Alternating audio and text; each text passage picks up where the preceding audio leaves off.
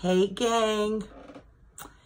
So it's Chandra, or back to me if y'all remember me from about 3 or 4 years ago. And I have to tell you, if you haven't noticed, I've gained my weight back. All of it, almost all of it. Let me go back. I hope everybody is doing okay. Let me go back a little bit. This is going to be, here's the deal. If y'all are just seeing this, and if you've never seen me before, hello. It is July 9th, 2019. I had my vertical sleeve gastrectomy on December 30th, 2014, and was doing great. Over the course of the last couple of years, I'll kind of tell you what has been going on in my life. So, I think my last update to you guys was September of 2015. At that point, I had lost about 110 pounds-ish. I was sitting at about 243. In December, I take that back, early December of 2015, I found out I had melanoma, which is skin cancer. The good thing is I caught it in time. It was stage 1, and it was on my arm, and I will show you my war wound. The good thing is they caught it. So, but it was a long and scary process. Going through the surgery, I had my lymph nodes taken out, all of that good stuff. And so that sent me on my downward spiral. Here's a tip for those that are thinking about having vertical sleeve gastrectomy. Listen to what I'm telling you. When they tell you that you cannot have soda, when they tell you that you cannot have bread, sugar, sweets, chips, anything, yes, you can. Can you stretch your sleeve? I don't know. That's kind of, you know, some people say yes, some people say no. I don't know. I do know 5 years later, I do eat more. I eat whatever I want to eat. Guys, this video right now is just me being honest, and I need you to know this. For folks that followed me in the past, that saw my journey, for folks that are going to see this journey coming up, news to follow, you can drink sodas. You can have sugar. You can eat a bag of chips. You know when they say, oh, your stomach won't let you do it? Maybe some people's don't. I drink 2 Pepsis a day right now. 2 full cans of Pepsis. Minimum a day. Is it anybody's fault but mine? Nope. All my fault. I take full responsibility for it. I get it. This video that I'm doing is not a video to point fingers or to say I'm not to blame, because I know I am.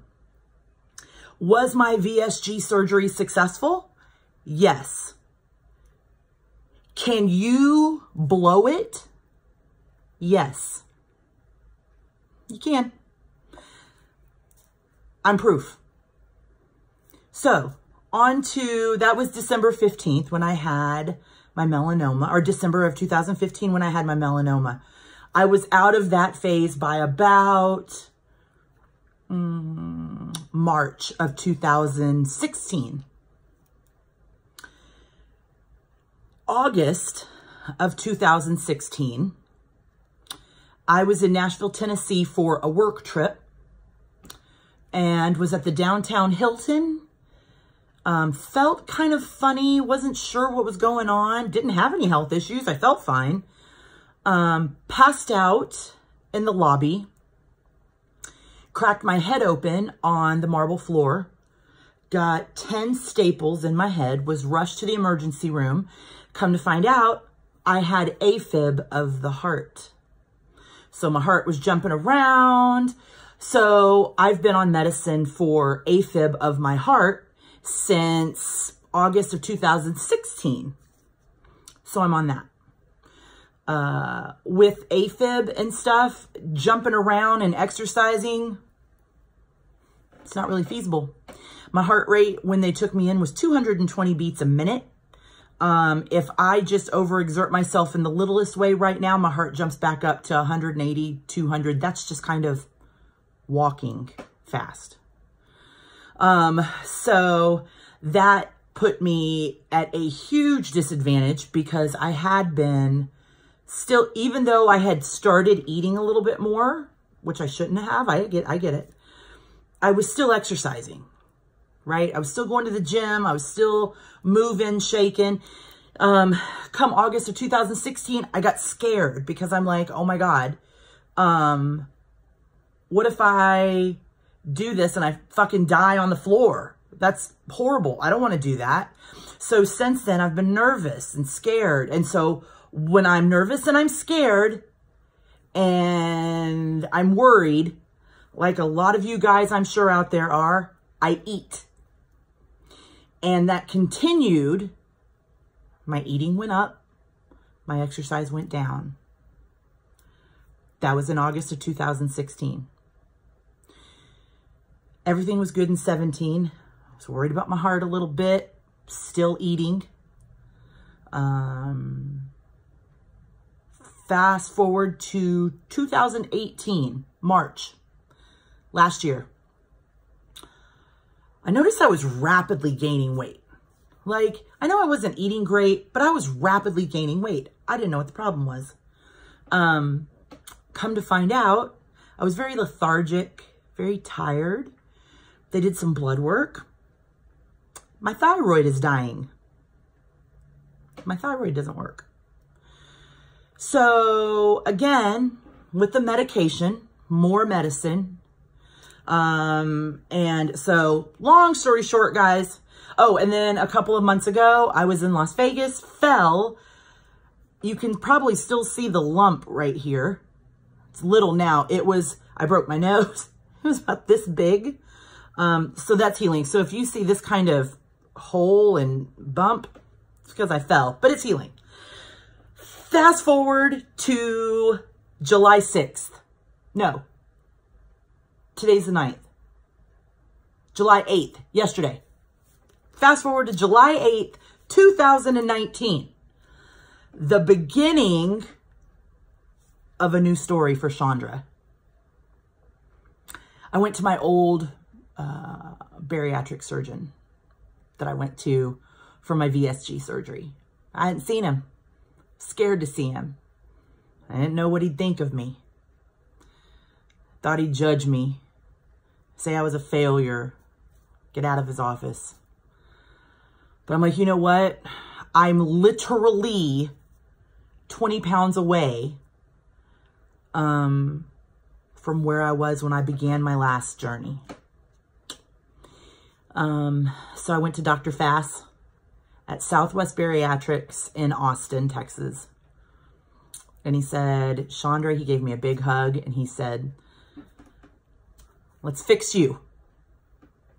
So with the help of Dr. Fass and the help of Aetna Insurance, I am preparing myself for a revision. Yeah, revision, yeah. Excuse my clothes. I'm in my PJs because I just got out of work and it feels good. Revision. Here we go. So I am set up for what they call SADS, S-A-D-S. And it is a single anastomosis duodenal switch. That's what it is. Holy crap, I can't believe I remembered it. Single anastomosis duodenal switch. Look it up. I'll post the name of it down here. Long story short, what it is it's for folks that have had the sleeve or that have had bariatric surgery in the past, and it has failed for one reason or another. It's a surgery where they basically, you know, your esophagus when you eat, and it goes to your tummy, and then it goes to your small intestine. They cut your tummy out of the picture, guys. So it goes from, I guess, your esophagus, they clip it, they move it down to your small intestine. No tummy involved. Needless to say, you're going to have to take vitamins so you don't get malnourished. But that's the road I'm on. We're looking at December again. For those that have followed me in the past, you know I had my last surgery on New Year's, well, the year before, or the day before New Year's Eve, 2014. So I think that's kind of what we're looking at again this year, folks. Anyway, this has been an 11-minute video. This is long, way past long. And if you're still with me, thank you. I appreciate it. However, I'm going to wrap this one up. Be prepared for more videos of this journey. Follow me if you don't already. If you have stumbled upon me, hello. And just listen, I'm not saying anything bad about the gastric sleeve. It was fantastic. It was great until I had my other issues and I ate my way out of my issues. Am I still around? Yes, thank the Lord. Am I fatter? Yup.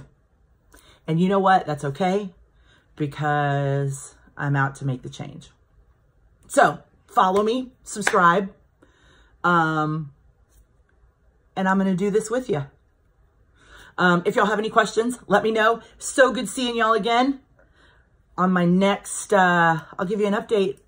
I gave blood today, so they can check out my blood levels to see if I'll be good under anesthesia again and all that. And when there is an update here in the next week, 2 weeks, whatever, I'll jump back online. I promise not to be a stranger. Don't you guys be a stranger. I love y'all. Mean it. Bye-bye.